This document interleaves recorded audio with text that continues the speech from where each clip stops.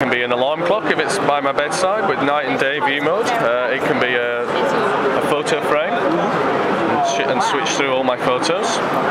Equally, it can be, if it were on my desk at work, it may well be my agenda telling me what's coming up in the next, over the course of the day.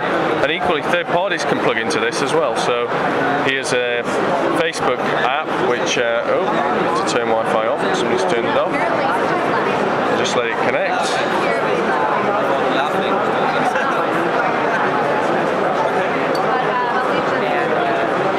What's going on there? Wi-Fi started, okay.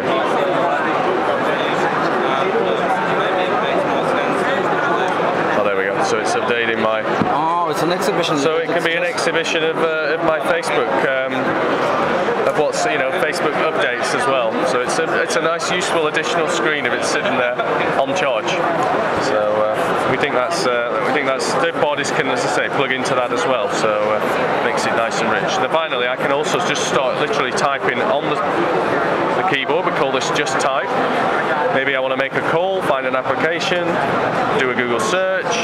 I can search, have applications that on the device search for that phrase as well.